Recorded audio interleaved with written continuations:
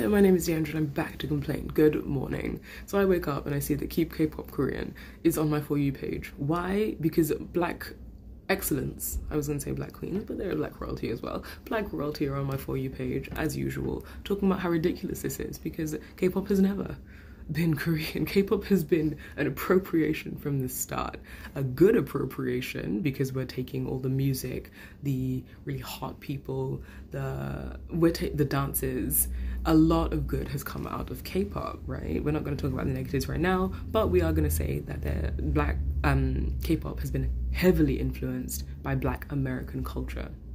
Very heavily influenced. That's not a debate. I'm not fighting with you on this. It's really annoying to see that the line is drawn when melanin gets involved, because Keep K-pop Korean, that doesn't apply to the 2 Japanese members in Sserafim, that doesn't apply to the Chinese members, that doesn't apply to the Korean American members who sing in English and who do a lot of interviews in English. That's not trying too hard to diversify. That's not trying too hard to diversify. That's not trying too hard to be inclusive.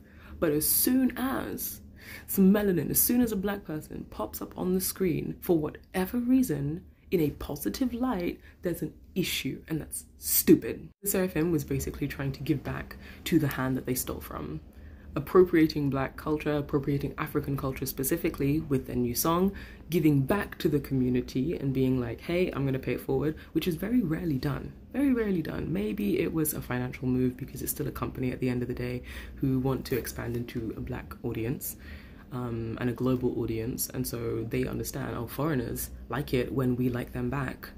Maybe if we like them, or at least we show that we like them, they'll give us money. The clocks are ticking, right? The clocks are really ticking in here. So maybe it was that, but we're not stupid. Anyways, to my point, they hired a Black model, gorgeous Black model, a dark-skinned Black model, and I feel like that's interesting to note, and I think that's important to note because that's a whole conversation in the Black community as well, when people hire light-skinned Black people to represent and to show like, hey, we're not racist. We have one of you. They look a little closer to us, which is why we accept them, but they're still not us, so you should be grateful. Anyway, it was a dark-skinned Black model, gorgeous woman, right? And people were upset. People were upset in the comments. Tell me why. Think about it. Think about why you think people would be upset. Because they're not upset at the Japanese members again. They're not upset at the Korean American member. They are upset that someone dark is on the screen. They didn't talk about the other Asian models. Do they know if they're Korean? Do they know if they're half Korean? Do they know if the other models are Chinese Korean, Chinese American? Do they know if they're like South Asian, just a little bit lighter? Do they know the ethnicities of those models? No, they can't be saying Keep K-pop Korean. Because what if she was born in Korea? We don't know. But it was the melanin, and that was the first thought of a lot of people. And I don't like that, because that's where you draw the line.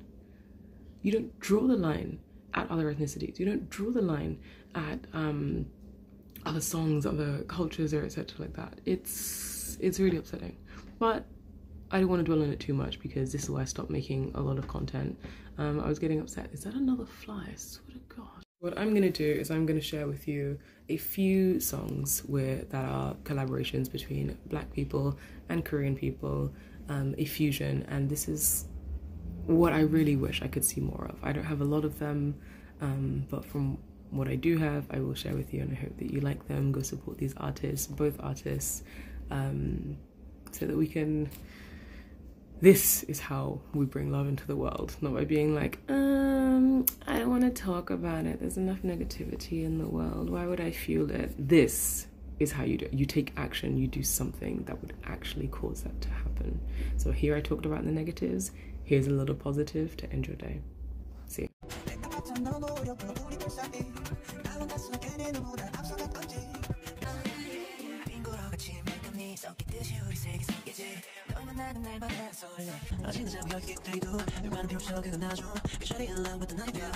Out here in the night, feel the box on the 100 in the vibe.